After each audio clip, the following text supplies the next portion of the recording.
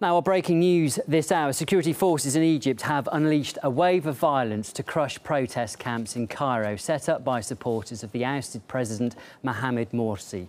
The Muslim Brotherhood claims over 600 people have been killed in the ensuing clashes, but the government says only 6 people have been confirmed to have lost their lives. Well, let's get more now. Let's go live to Cairo, to our correspondent there, Belle True. Belle, we are hearing great variation in the number of reported casualties, but also the number of deaths. What are the figures that you're hearing?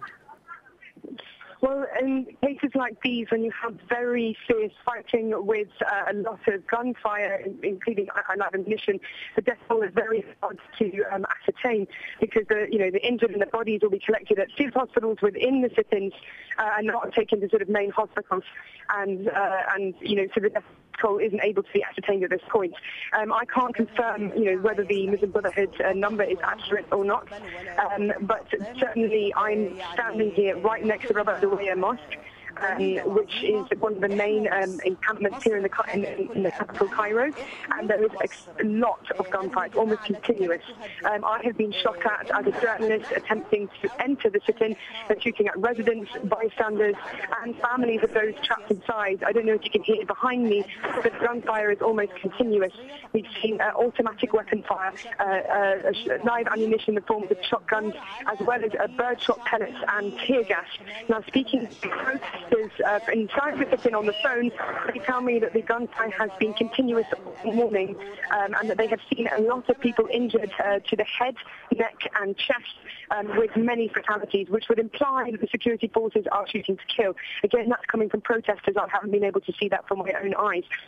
From what I can ascertain right now, there are very fierce street battles happening on the sides, entering the sit-in, as well as continued gunfire coming from within.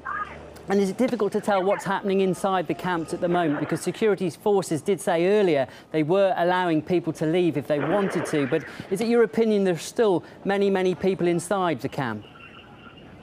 Well, from what I can see, I have been attempting to get inside the camp now for over an hour and have been shot at multiple entrances to the sit-in. I cannot see, I have not yet seen a passage of safe exits for protesters.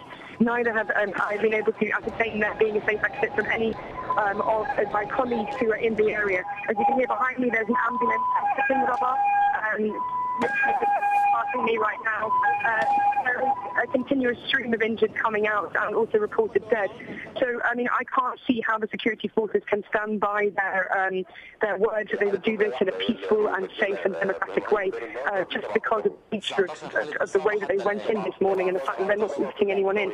I've also had reports from people within the city who told me the injured have been denied access to hospitals. They've been turned away, which is adding to the death toll. So really, from what I can tell, this is a very violent crackdown on those protesters, with, as far as I can tell, no safe exit. OK, thank you, Belle. That's RT's Belle True, live from Cairo.